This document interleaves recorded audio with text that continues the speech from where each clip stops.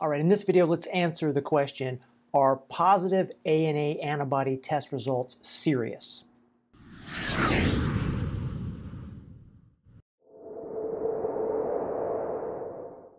So is a positive ANA antibody test result serious? Well, honestly, it could be, but they may not be. And let me explain that very quickly. And I do have another video that kind of gives you all like the basic facts about ANA antibodies and kind of like, you know, the whole, a little more deep dive than what I'm going to do today. But basically, anti-nuclear antibodies are ordered because you had some symptoms, probably pain, fatigue, something like that, and you saw a rheumatologist. And they ordered these anti-nuclear antibodies. Now, the thing to remember about anti-nuclear antibodies is that you can find them in normal people. So you can find anti-nuclear antibodies that are high in people that don't have any problems and probably aren't going to have any problems. But you can also find anti-nuclear antibodies in a whole long list of different conditions. I mean, everything from lupus to Hashimoto's to pernicious anemia to epilepsy, schizophrenia, Sjogren's syndrome. So yeah, those are some really terrible sounding things. But you got to remember this. Anti-nuclear antibodies are ordered kind of as a first swipe at what your problem is. It's kind of like casting a big net. And if they come back positive, then you're going to get a lot more specific antibody testing that's supposed to kind of point you in the direction of, okay, well, what kind of problem is it? So yeah, if you have high antibodies, and let's talk about how high in just a second, then the next step is they're going to do this specific antibody testing. And if one or more of those things comes back, yeah, you might have lupus, like you might have Sjogren's syndrome, you might have scleroderma. But kind of what matters here is how high are your antibodies. So when you do an antibody test, you're going to see, it'll say positive or abnormal, right, or negative.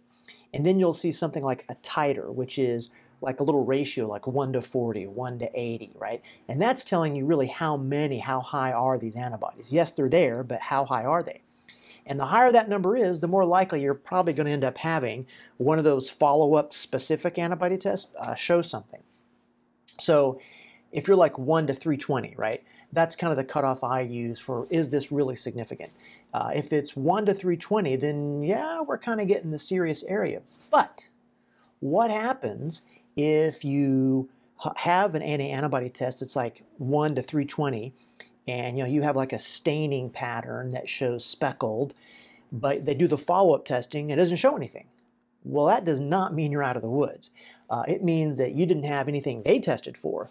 But what we do know, as I said earlier, is you can find anti-nuclear antibodies in a lot of different situations. Even recent information has shown that you can see them in conditions like frontotemporal dementia, which is a brain degenerative condition. You can find them in antiphospholipid antibodies. You can find them in, there's something called paraneoplastic cerebellar degeneration, pediatric idiopathic epilepsy. So you can find elevated anti-nuclear antibodies in a lot of different situations. It's extremely important to figure out, why do you have them?